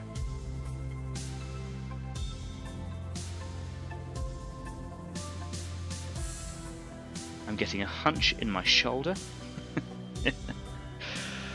Oh, Gasland question, says Jeff. Are there helicopter gunships in the game? There are helicopters. They're not gunships. As far as I'm aware, and I will confirm this later unless someone else has got the rule book with them. As far as I'm aware, they don't use guns. They can only drop things because obviously they would be quite a punishing thing in the game. You also can't win the race, so that you can't just race ahead and just do it with a helicopter. And only one of the 8 or 9 teams can actually have them.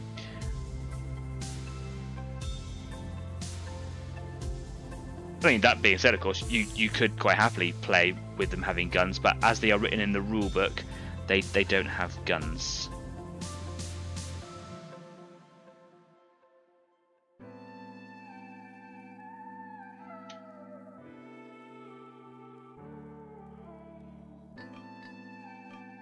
Okay, I'm almost there. I couldn't get my words out then. Let's just wash this brush out a second. I've got one last little bit to do up around that tail, and then I'm just going to feather it out with some water so you don't get such a stark edge to where the paint kind of ends. And then I'm over to the crackle paint and putting the rocks in, which is great. What, barrel bombs? Yeah, there's loads of different dropped weapons in the game. So there's mines, there's caltrops, there's oil slickers, because it's predominantly a car racing game. They've added a ton of additional things in there in the recent rulebook update. I've actually got the update book, so if you want, I can bring it around for you at the time I come and collect the Vietnam-style plants that you've got. So yeah. What other sorts? There's loads of Gasland players that are watching this show right now. What other kind of droppable weapons are there in the game? There are throwables, Molotovs, grenades, and things like that. But there's droppable weapons. They're a different thing. Throwables are crew throwables. The droppables are like launchers or deployers on the back of your vehicles, etc. There's a glue dropper as well.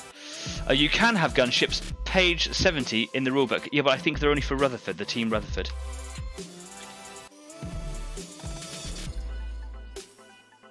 Maybe they can have guns. This just comes off the back of a conversation I was having the other day about them, and I'm sure it was they can only have droppables. I could be wrong. Sounds like I am. That's okay.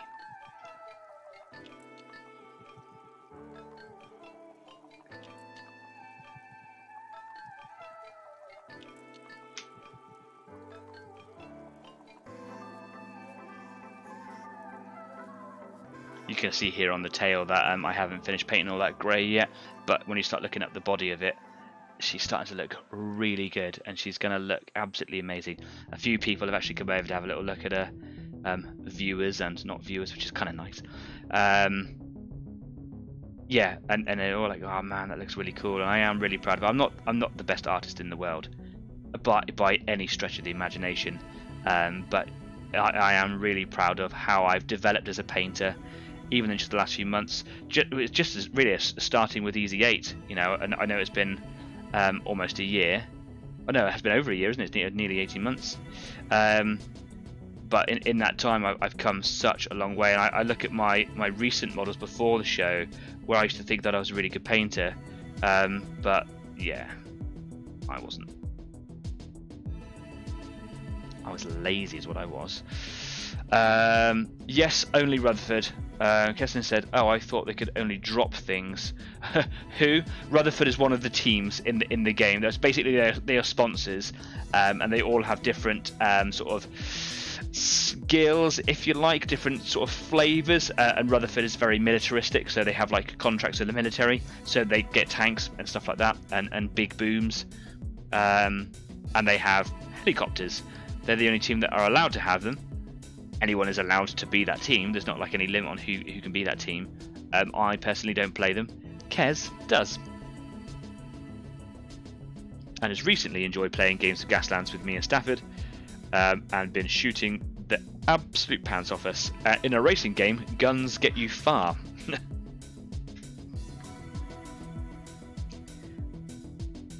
So I'm pretty happy with how that looks. I'm just going to get a... No, do you know what? I'm not even going to do that. I'm just going to leave it natural. I'm going to wash my brush out, get a bit of water in there, and I'm just going to feather these edges out here. This is a little tip I learned from Duncan Rhodes Painting Academy. It's a little YouTube channel. I say little YouTube channel. It's huge. And like when he's using texture paints, he's always encouraging you to feather out the edges of your texture paints, even if they're kind of going into nothing, or if you're blending them into one another. Feather them out, and it just makes them look so much better. Let that bit dry a little bit harshly there. Still wet enough? Yes, it is.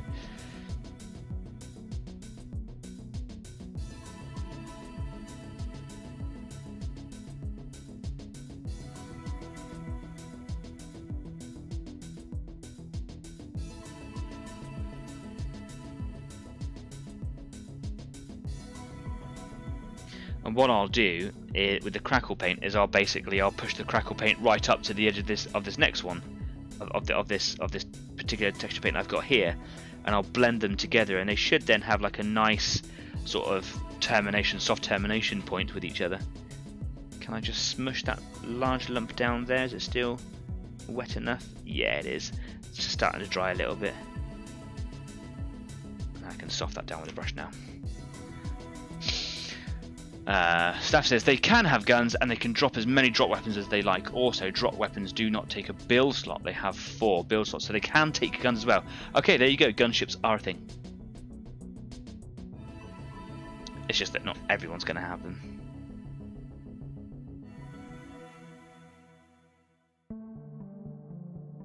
Okay. Wonderful. So...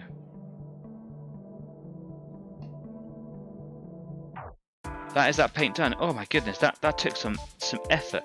I do actually probably should just try and push it up a little bit more in this little bit just here, because see, it's come away from the tail a little bit there, or I haven't quite got it in there yet. So back with a bit of water on the brush, and I'm just going to use the brush to manipulate what's already there and just get it in up close.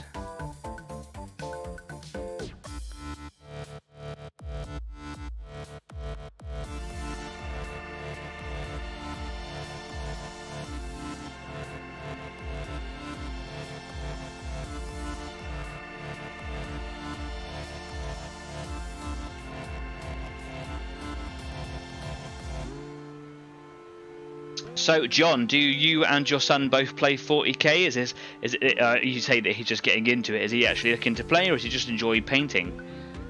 And do you get much time to paint? Oh, sorry, play? Because I know that you obviously do your show and that you paint a lot. I don't know if you get to play a lot.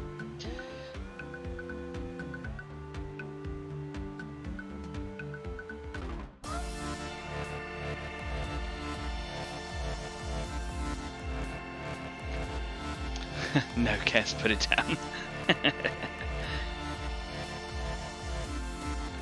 Bit too much texture paint there. Let's get rid of that. There we go. Oh, my headset's making my head sweaty and itchy in this heat.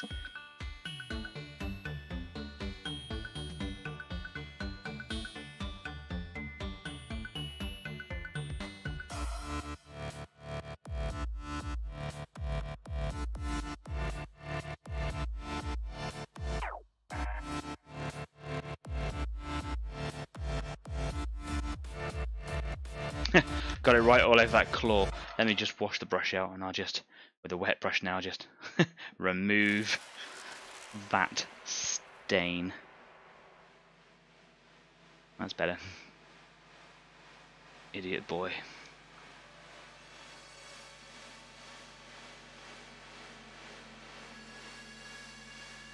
Oh, so difficult. It's been a nice challenge though. I've enjoyed it, and that's a good thing.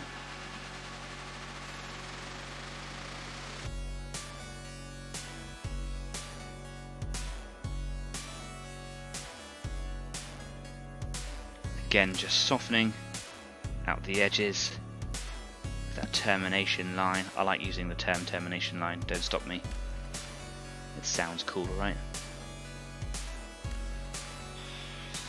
Right. There we go.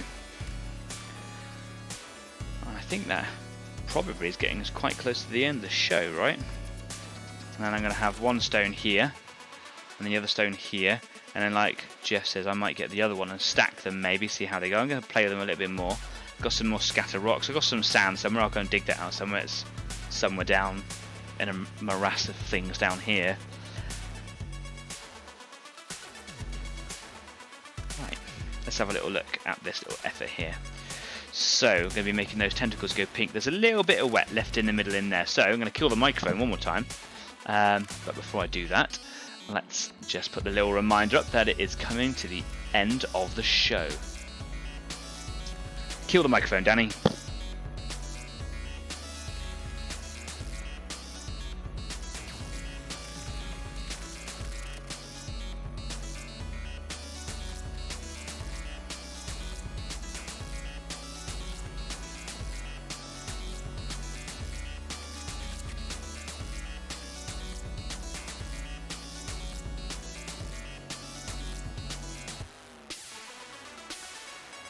There we go, that's nice and dry. Oh, it's so hot now. So yeah, the tentacles are going to go pink. It does have these little, I don't know what they are. Like, are they claws that are coming up the side here? What do you think that they would be? The sort of section here I'm going to leave like the yellow flesh. I'm going to have the teeth, or whatever they are, the claw colours. The tentacles will be pink. Are these going to be claws as well? I think they would be, wouldn't they? Or would they be the grey colour of the carapace? What do you think would look good on them? Ask the community.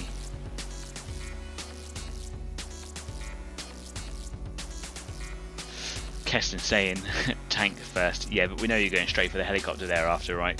The tank is a concern though. Oh, John says he's learning the rules. Since we live in different states, we can only really play at Christmas and in the summer. Oh, fair enough. Sorry, I didn't realise that you live with such a distance between you. Well, it's nice to know that you've got someone to play on those occasions and that you're learning the game.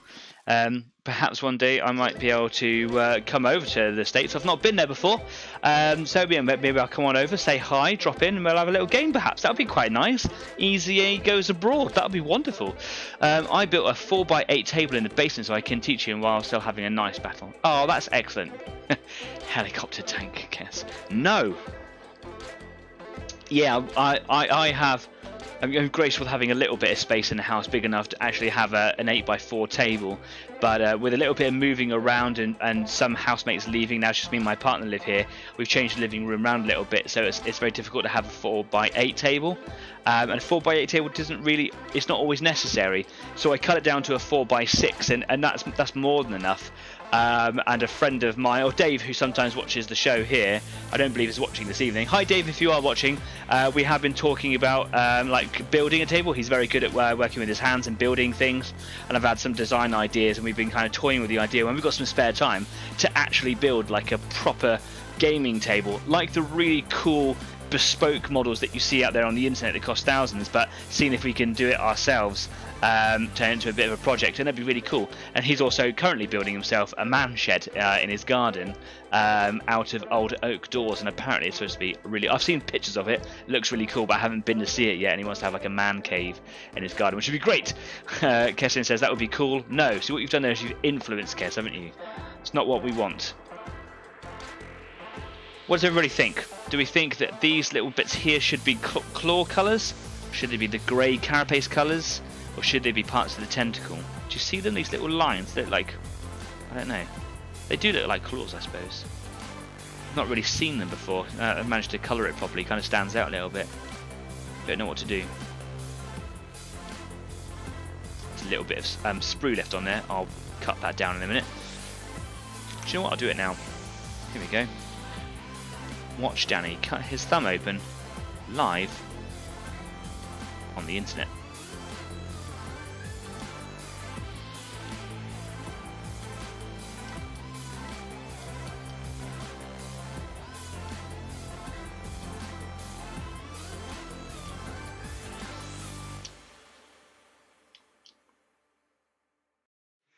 Told you I rushed the model, didn't I? Claws, says Jeff. Claws. Okay, it will be claws. This will be one of the things I'll be painting in Discord this evening. I'll be painting the tentacles pink. I'll be painting all the claws on there. Going to give it a slight dry brush with the original yellow, just to bring those edges up, just to kind of bring that glow back to it, but whilst keeping that filter colour in there. And that's how I've achieved everything on all the other models as well. And with a few minutes to go, perhaps that's something I can do now. So, which brush would I like to use for today's dry brushing? I'm going to use a nice soft brush. That's got a stiff bristle. Don't want a stiff bristle now.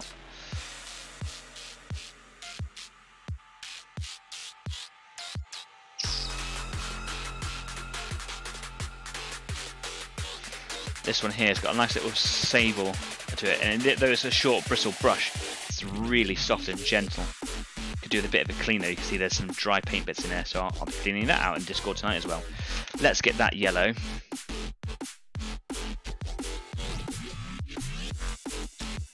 Yeah, they look like claws. Yeah, teethy claws. Yeah. I've got a couple of different yellows. I wonder if any of these would be good for dry brushings. Oh no, it's a bit darker. I wanted a brighter colour. Got a moon yellow, but that is too bright. I've actually tried that in the past. Too bright. It's okay. Going back the same colour's fine. Everyone's saying claws. Yep, okay, claws it is.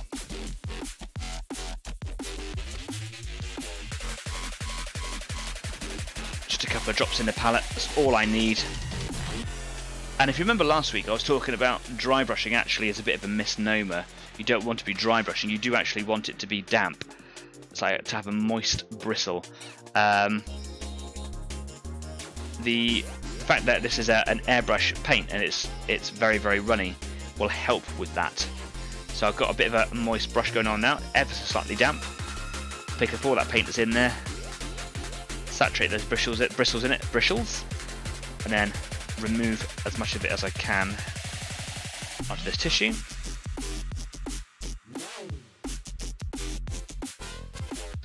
Just test it on the back of my hand to make sure there's no large stainy bits, and then ever so gently going to be running down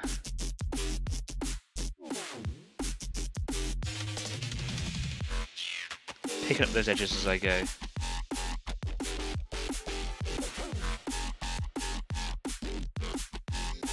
Some areas are a little darker than others, so I just spend a bit more focus on those areas.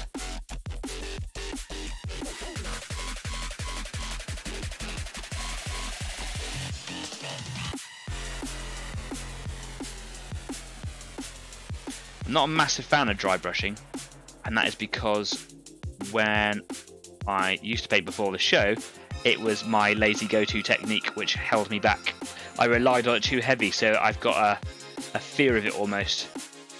So I'm trying to push myself back into the realms of dry brushing. There we go. That is looking pretty good. That's cool. Oopsie daisy. And then that will just be glued in underneath the base.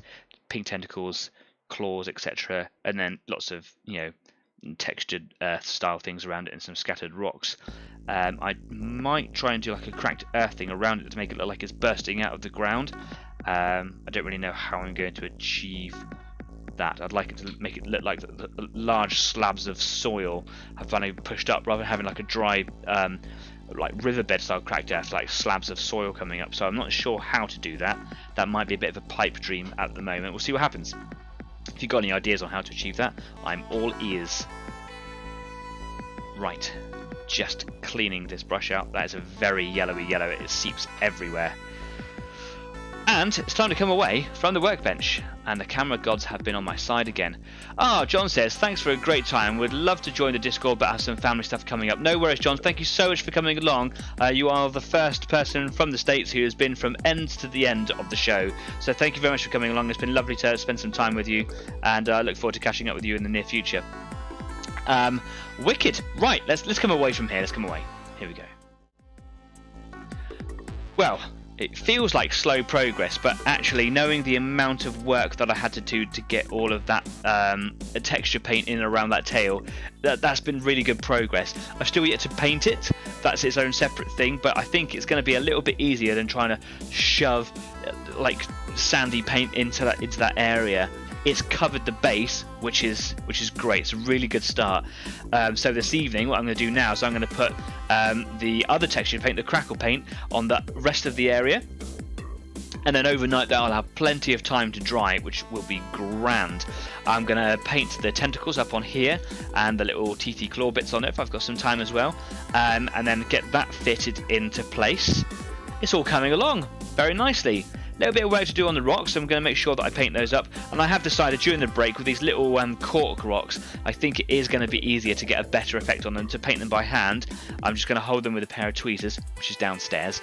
I'm going to hold them with a pair of tweezers, and just so that it's nice and easy to paint them, and then I can just drop them in where I want to. That's what I've done with the cork rocks in the past, when I've done little diorama featurettes and on some of the Martian landscapes I've done. So I've actually painted them individually and then plopped them in. So yes, that'll be what I do. It's been a great evening tonight, and it's been a really nice chatty live chat. Chimera Wargaming says, good evening. Hi Chimera Wargaming. I hope you, that you get a chance to see the show. If you've only just come into the show now, we are coming to the end of the show, but it's really nice to have some more viewers pouring in. It's been a really lively, unusually lively and chatty live chat this evening. Thank you very much for coming along. I'm so sorry if you have come in right at the end. We are about to finish, but you can always watch back in retrospect, and it's always good to see you coming up in the chat there. Yes, look, you should definitely find us on Facebook. You should definitely find us on Instagram. And if you really like what we do here at Easy8, then you should probably like, follow, and subscribe. Please do subscribe. It really helps me feel good about what I do. It helps me stay enthusiastic, and it does help the channel to grow. The more people that subscribe, the more it gets known out there. So share, share, share. Oh, Chimera Wargame says, I'm sorry, but I'm at hospital. I'm so sorry to hear that. I do hope that you are well and that you are not so poorly. A swift recovery to you, and I hope you feel better soon, no matter what your ailment. And I'm glad that you have tuned in to us to kind of make yourself feel better. That's lovely to know. But do get out of hospital as soon as you can. That'd be great. As long as you're being looked after. Don't just kind of walk away. That'd be bad. I'm rambling. Anyway, this has been Easy8. I've been Danny, because it says it right down there at the bottom of the screen. Come and join me over at Discord right now. Just a quick hello. Quick hello. Yeah, come and join me and the rest of the community on Discord at the Easy8 After Party on Discord. That'd be great. The link is just down there. And I will see you next week at the same time. Thank you. You're welcome. Until then, stay safe, be kind, and keep on painting. And I'll see you soon. Take care of yourselves now. Bye-bye.